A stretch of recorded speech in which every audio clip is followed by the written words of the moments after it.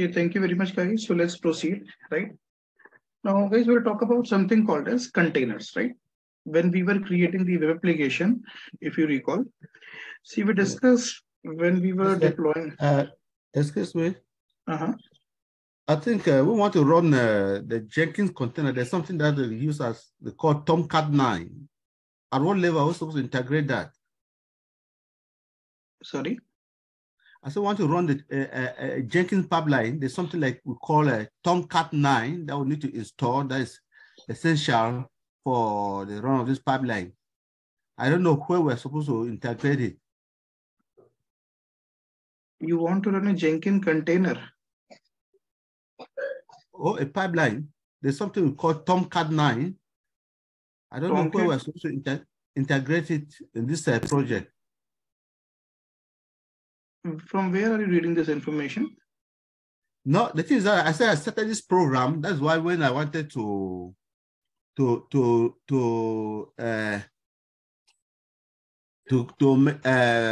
up the machine, I do not have that access to the free site. I was supposed to pay because I used my own free thing last time when I was doing it.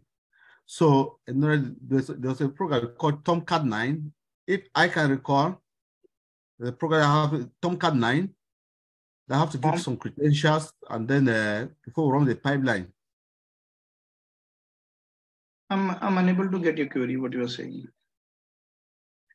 I said in running this pipeline on Jenkins, there's something we call Tomcat 9 that we were supposed to install to be able to help us run this pipeline properly. So I don't know if we're supposed to, in this system, we're not supposed to integrate it. Tomcat 9, is it not essential here too? Not mandatory. We deployed the Maven, right? See, what is Tomcat 9? It's just a version. It's not mandatory every time customer would be using Tomcat 9. They might be using Tomcat 10. They might be using some other version. Yeah, because I don't see the Tomcat. I say perhaps that's why the thing should be failing. No. See, I even tried to show you the reason here as well. I hope you can see here. Does it say anywhere it is failing because of Tomcat 9? I hope you can see here. It says it is failing because of so and so reason.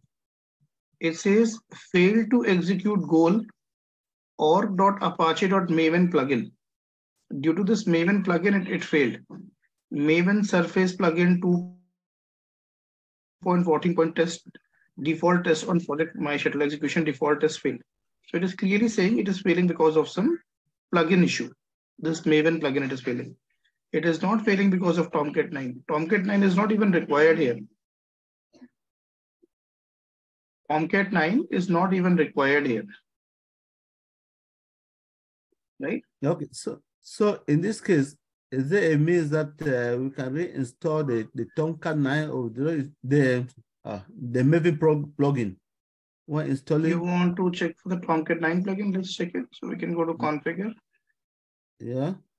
Okay, let's check it here. So we can go to dashboard, manage Jenkins. We can go to plugins.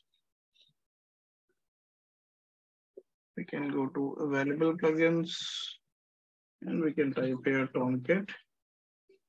So I hope we see that there is no Tomcat 9 plugin available. In fact, there is no Tomcat plugin available. Okay. Now there is something called as, there is a concept of something called as containers, right? See, earlier when we were deploying the web application, we discussed when we were deploying the web application. First of all, we need to have a subscription. Then we need to have a resource group. Then we need to give a name to the application. Let's say I give it a name Jitin application 1. So URL would be Jitin application 1.azure websites.net. This will be the URL. Right? Now it asks us how do we want to publish the application. So we have multiple options. We can publish it using code. We can publish it using Docker container. Right? So we'll try to understand the concept of this Docker container. So what I'll do, I'll draw two diagrams. Those diagrams will give you a good understanding of the containers. So let's say this is first diagram. which is representing virtual machine. And this is second diagram, which will be representing Docker containers. So let me draw it quickly.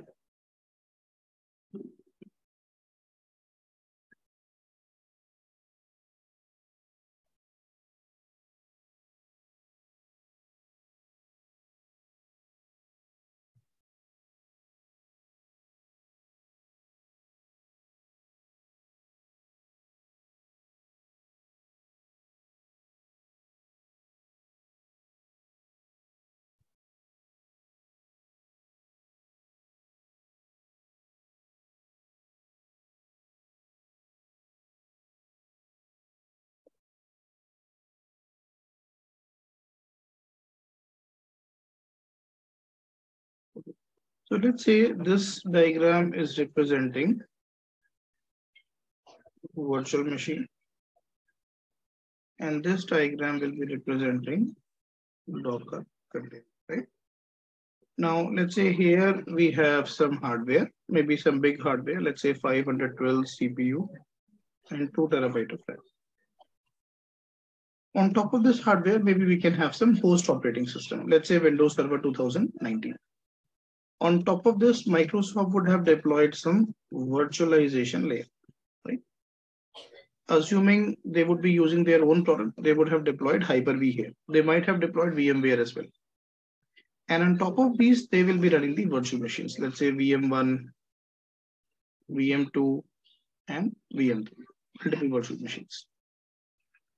Now, then whenever we create these virtual machines, there will be a guest operating system.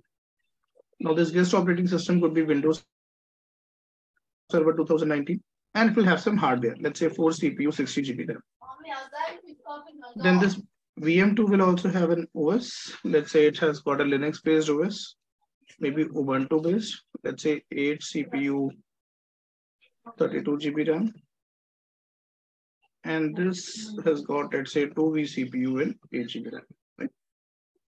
And on top of these machines, we can deploy the application. Application 1, application 2, and application 3. So first of all, whenever we are deploying this virtual machine, it comes with the operating system. Now, when we are getting this operating system, these operating system files are very, very heavy files.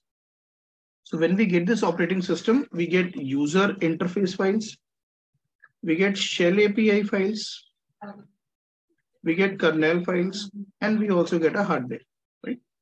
So these kernel files, they are very, very heavy files. They are very, very heavy files. First of all, whenever this application will run, whenever a traffic will come for this application, would this application be able to consume all 4 CPU and 16 GB RAM? Answer is no. The reason is, in order to run the operating system files, smoothly, some resources will be allocated for the OS files to be run smoothly. Let's say 1 CPU and 2 GB RAM would be reserved just to run the operating system file smoothly, right? And in order to run the application, do we really need the entire operating system files? No. To run the application, we do not need the entire OS files. So to run the application, we do not need the entire OS files. Still, we are deploying the entire OS files. And as a result of that,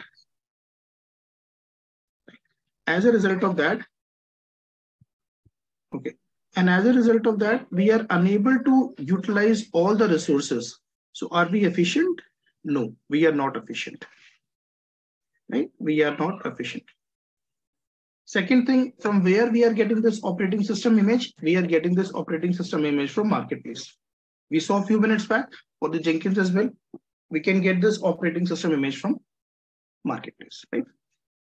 Okay. Let's say more and more traffic is coming for this application. So when more and more traffic will come for this application, it will try to consume more and more resources from here. If application will keep on increasing, a point will come when we would have utilized all the resources and no resources are left. Is it possible? If in case all the resources have been utilized and application 2 is not running, we would be able to utilize these resources? So if application 2 is not running, these resources are lying idle. So is it possible application 1 would be able to utilize these resources? Answer is no. We cannot do that. They are completely isolated instances. So we have resources, we are paying for the resources. Resources are lying idle, but we are unable to utilize them. Are we efficient? No. That is the reason this containers comes into the picture. So again, we have a hardware. So let's say again, we have a hardware. On top of this, again, we can have a host operating system. On top of this, again, we can have a virtualization layer, which people called as container runtime, which is nothing but a Docker engine, okay? Which is nothing but a Docker engine. One such tool is, there is something called as Docker Desktop. See, if you go here and if you type Docker Desktop, so it looks like a tool. It looks like a tool, Docker Desktop. You can download Docker Desktop for Mac, for Windows, for Linux, for all three, right? So basically, if you try to download this, if you try to install this, you can do this on your machine. It looks like a tool. It looks like an application, but actually it acts like a Docker engine, or it acts like a virtualization layer. Then on top of these, we can create the containers. So maybe container 1, container 2, and container 3. Now these containers, they are very, very lightweight in nature. They are very, very lightweight in nature. Why they are lightweight in nature? These containers have not got the entire OS files. Whenever we are creating, see, whenever we were creating the virtual machines, we need the OS image. So whenever we will be creating these containers, we will be needing something called as Docker image. Let's say Docker image 1. For container number 2, let's say we need Docker image 2, a different Docker image. For container number 3, let's say we need Docker image 3, right? So these Docker images, they are very, very lightweight in nature. They have just got user interface files and only certain libraries and binaries which are required for the application to run. So they have not got the entire OS files, only some libraries and binaries which are required for the application to. And then again, it will have some hardware. Let's say 1.5 CPU, 4 GB RAM, say 1 vCPU, 2 GB RAM, or 1.5 vCPU, 4 GB RAM, and let's say 0.5 vCPU, 1 GB RAM, right? So they are very, very lightweight in nature. How do we create these Docker images, or how do we build these Docker images? There is something called as Docker file. Using the Docker file, we can create or we can build these Docker images. So these Docker images are very, very lightweight in nature. They can be created on the fly. They can be created on the fly means because they are lightweight in nature, it hardly takes fraction of seconds to spin a container, and they can be stopped dynamically. They can be stopped dynamically means, see, first of all, whenever the traffic will come for this application, would this application be able to utilize all these resources? Yes, because Docker image is very, very lightweight. So image does not need the resources. So application would be able to utilize almost all the resources, right? Second, let's say if traffic is coming for this application and traffic is increasing continuously. Let's say at the same time, this application 2 is not running. Is it possible application 1 would be able to utilize these resources? Yes, it is possible. How? If application 2 is not running, container number 2 will not keep on holding the resources. It can simply deallocate the resources. So if it will deallocate the resources, this 1.5 CPU and 4 GB RAM, this will come back to this hardware as the unallocated resources, right? This will come back to this hardware as the unallocated resources. What we need to do now? Now we just need to create container number 4. When we will be creating container number 4, we will allocate the unallocated resources. This 1.5 CPU and 4 GB RAM. And we will be creating container number 4 with the same Docker image as was used in container number 1, that is Docker image 1. Right? So if we create container number 4 with Docker image 1, same application number 1 will be running on container number 4. Now we just need to distribute traffic between application between container 1 and container 4. So they are lightweight in nature. They can be created on a fly and they can be stopped dynamically.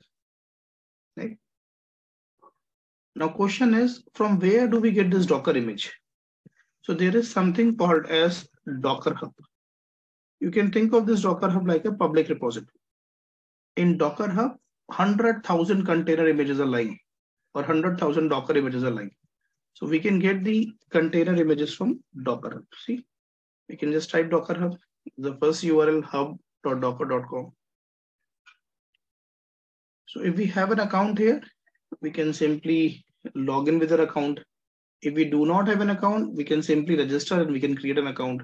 If we do not have an account, we do not wish to create an account, we can scroll down and we can see here, Docker Hub is the world's largest library and community for container images.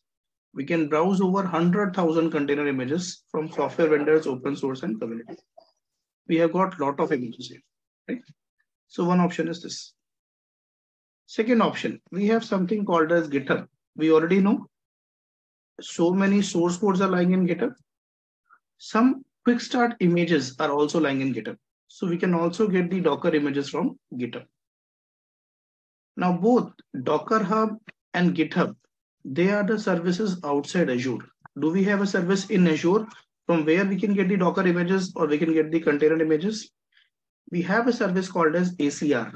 ACR stands for Azure Container Registries. When we create this Azure Container Registries, inside this we get something called as repositories. Inside these repositories, we can store the Docker images. Right? But by default, no image will be available inside this. Here also we need to use push and pull. Right? Here also we need to use push and pull. By default, no image would be available inside this. So we need to use push and pull. Push and pull means if in case we would like to store the image inside this repository, we have to push the image to this Azure Container Registry. And then whenever we will try to create a container, we can pull the image from this Azure Container Registry. And how can we create a container in Azure? There is a service called as ACI. ACI stands for Azure Container Instance. It's a PaaS service. Means the underlying machine where the containers will be running, that will be controlled by Microsoft. So using this, we can create the containers. Using this, we can create the containers. Any question, any query, guys, before we try to create a container? Any question, any query so far?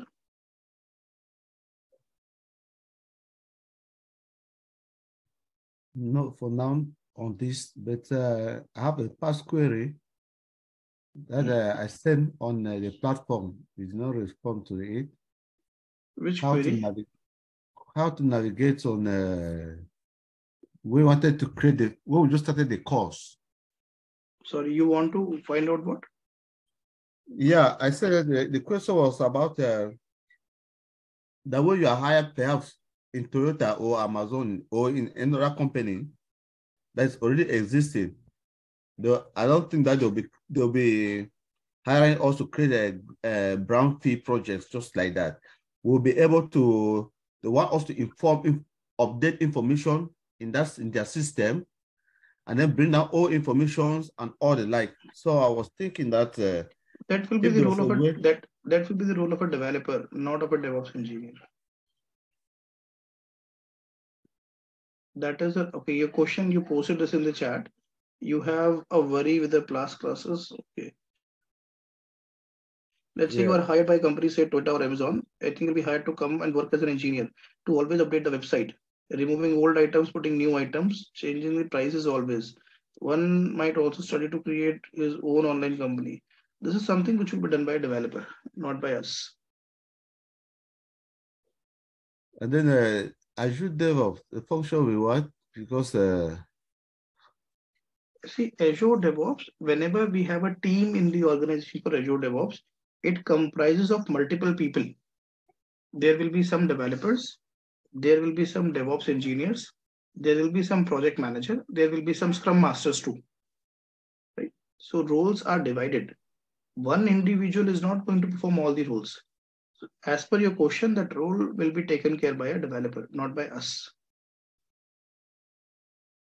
Right?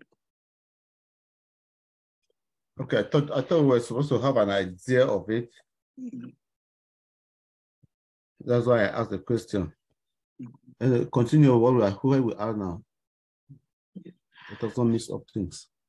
Okay, so let's see how can we create this container instance. We can simply, let's say I can go to the portal here and I can type here Azure container instance. So we can create the container instance here. So here we can see the container instance, right?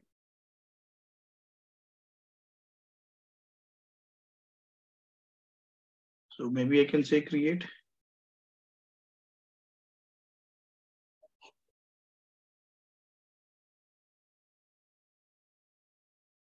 So in which subscription, let's say in this subscription, in which resource group, let's say I would like to create this in RG1. What is the name of a container? Let's say I give it a name Jitin container 1. In which region? Let's say we are deploying it in the West US region, right? Now, image source. From where we will be getting the Docker image. So we can get this from the Azure Container Registry, but we have not created the Azure Container Registry yet. We can get it from the other registry. If you choose other registry, it clearly says it will take us to the Docker Hub. Or we can get it as a quick start image. This image is lying in GitHub. See, it is picking up ACI Hello World image. Can I see this ACI Hello World image? Yes. You can just type here in internet, ACI Hello World, Docker image, GitHub. If you just type it here, you would be able to see where it is lying. There's Azure samples, ACI Hello World, GitHub. So here the files are lying using which the image has been built. These are the files. This is the application file. So using this ACI Hello World, if you deploy an application, and when you run the application, this is the message you will get. Welcome to Azure Container Instance. Right? This is the message we will get. In which color? We will get this message in dark blue color. So we already know how this application will look like. Right? Then we have something called as networking. In networking, we have two options, public and private. Public means this container instance will be getting a public IP, means it will be exposed to the internet.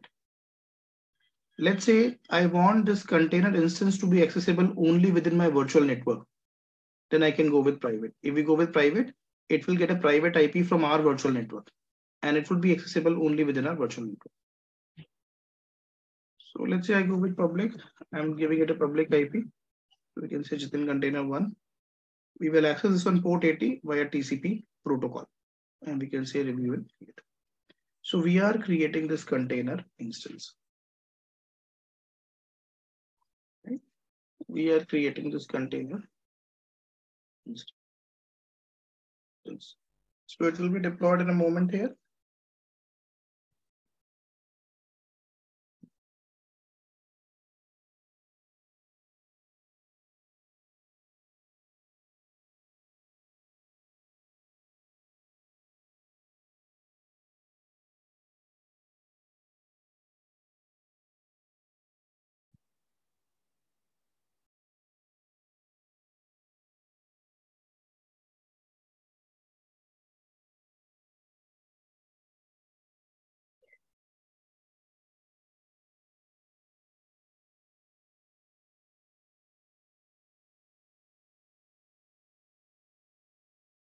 Hello?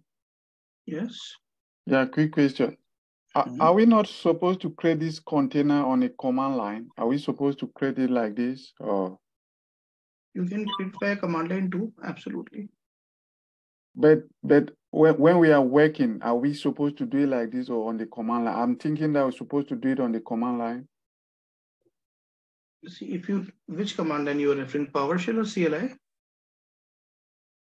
Yeah, because since we are dealing with Windows, I believe we are supposed to do the PowerShell. That's what I'm thinking. See, there are multiple ways of doing it. So you can do it via command line, you can do it via portal, whatever you feel is convenient. So if you know, see, you can simply write a command here. Maybe you can just say new AZ container instance, right? Like this, you can write a command. Then you can say, what is the name? So maybe you can give it a name, Jitin container 1. In which resource group? Maybe you can say RG1. RG1. RG1, in which location? Let's say you would like to create this in the East US location. So you can do it like this. So if you know how to write in the PowerShell commands, you can create it like this. You can open PowerShell and you can write this command and you can create a container. But the normal requirement, I'm not sure, but the normal requirement, like most job, what they do, they want individual to write it on the command line. That's not true. Like that is not something that I have seen. Is that you've not seen something like that? No, see, they will give you a task. Now it's up to you how you are going to perform that particular task. So if you are good with PowerShell, you can perform the task with PowerShell. There might be certain requirements where they might ask you to do some things on this, but not every time. Like, okay, like here in excuse me, like here in Canada, they also have about the number of scripts that you know, the type of scripts that you know. the DevOps scripts that you know. Yeah. What do you mean by DevOps scripts? Like in job description, let me just look for one of the job description here. I don't know if I can send it to you so you can look at it. Please send me that over a group, or maybe you can send it to me personally as well.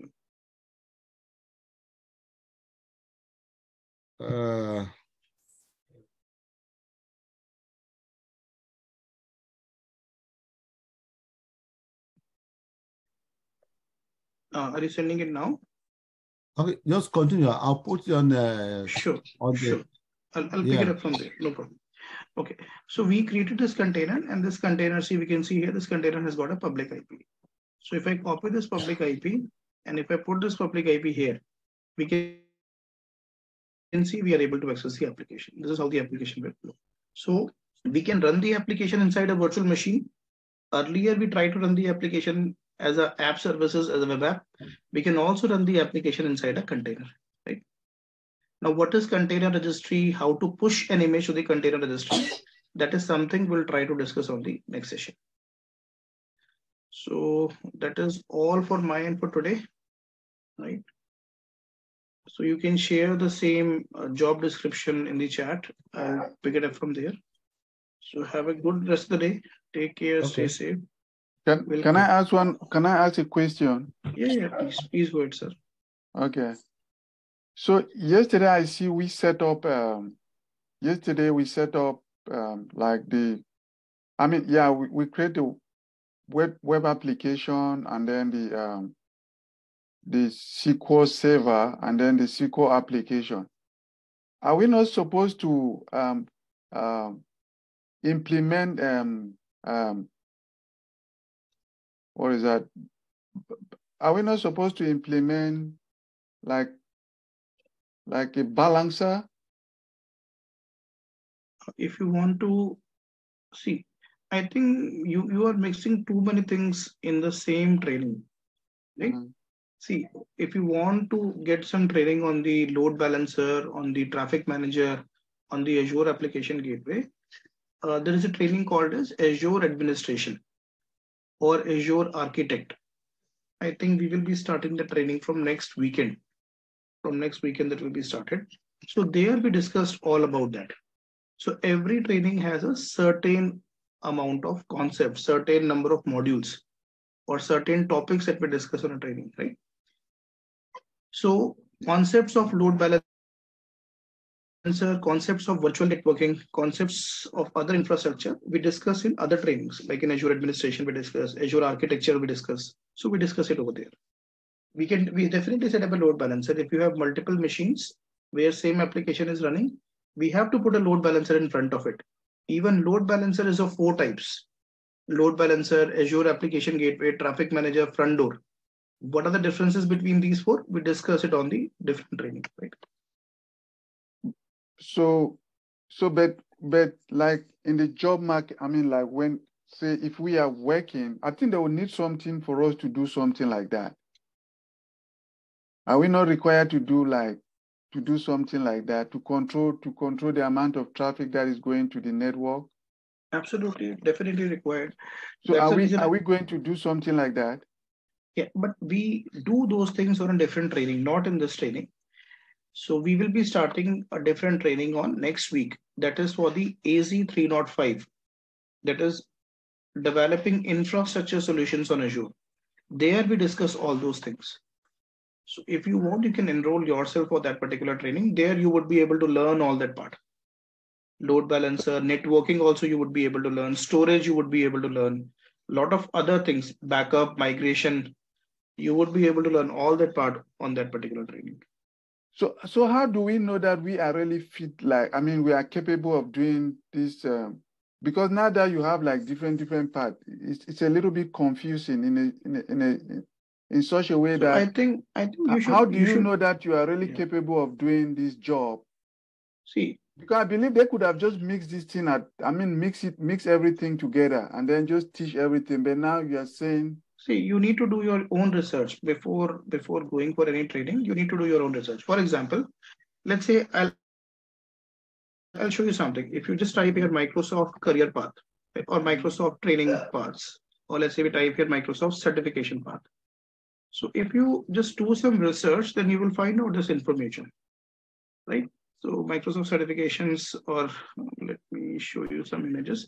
So before you go with this DevOps training, ideally you should go with some administration training that will give you an idea of the infrastructure, right? Then we should jump on to this DevOps training. That is how it happens. So if so you I need see, to do, so you're saying that, okay, because okay, so it means I need to do some infrastructure training before doing this. absolutely, that is what usually we do. If you have a look Oh, at this Azure roadmap, there is always a roadmap for everything. It's not like we can directly jump to something, right? So if you have a look here, see first maybe you can do 104 or 204, and then maybe you can go to the expert level. This DevOps is the expert level training. So first you need to do an intermediate level training before this, okay, which do this before this. yeah. So there is always a roadmap. So if you do some research before it, then probably this answer you But would if have I got do earlier. this and then combine it with this, then I'm done. Is that what you're saying? Absolutely. Then you will have more understanding. Absolutely. Okay. Any other question?